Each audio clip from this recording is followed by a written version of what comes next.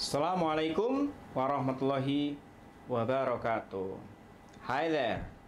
How are you today? Good? Alright. Let's talk about a different example of a descriptive paragraph. In the previous video, I have shown you an example of a descriptive paragraph with the topic of a person, a Nick.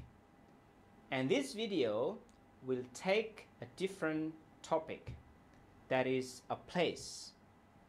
We are going to show you the example, and again we are going to analyze the paragraph into different language features, different structure of the paragraph. Alright, let's have a look at this example. Okay, yeah, over here.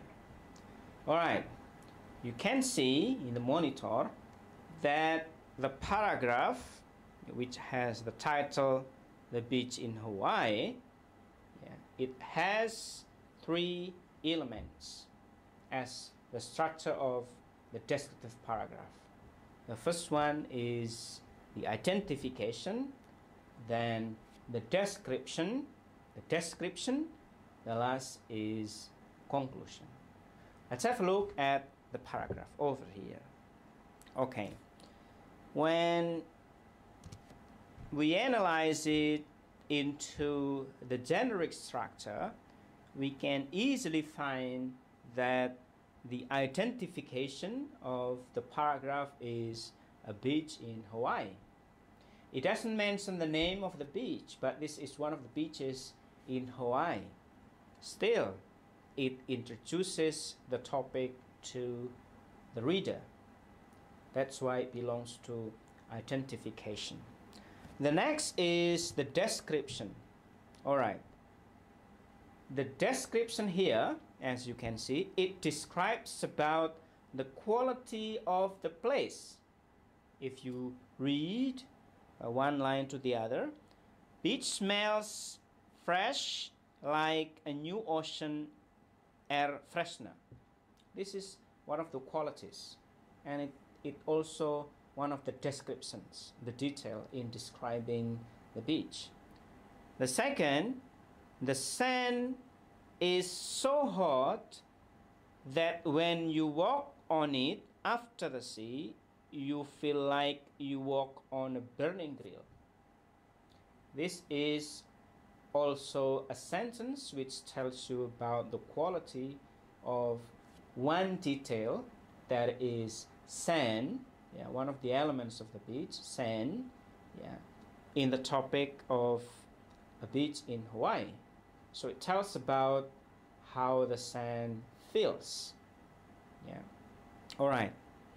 And then, not far from the shore, you can see the palm trees. So this is telling about the surrounding of the beach.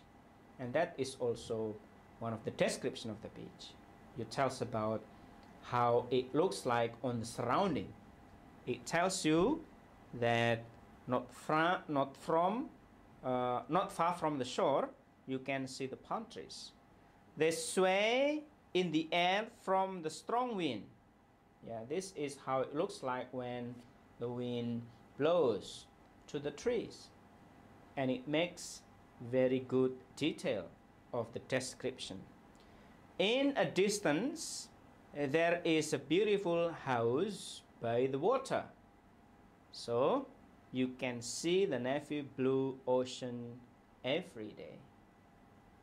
You can easily find that this also belongs to the detail of the beach, which focuses on the surrounding elements of the beach.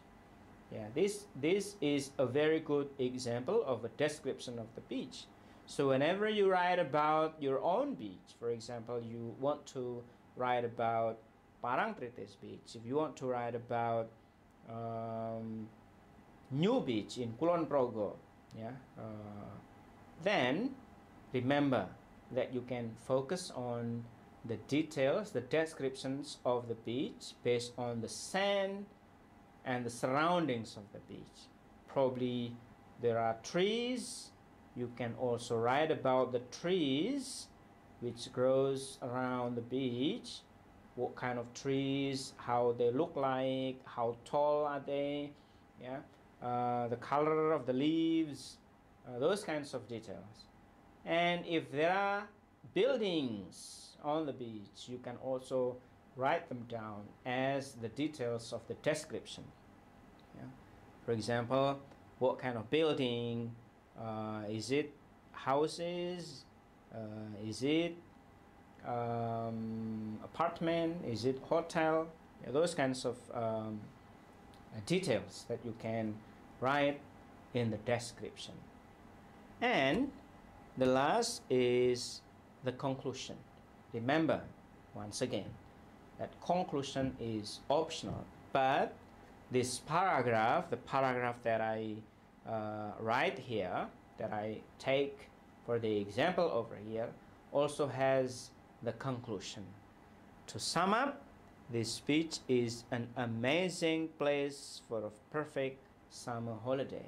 So, summarizing from the points above, then you make a conclusion. You conclude that this place is a perfect place for a holiday, and you can put them or put the sentence as the conclusion of your paragraph.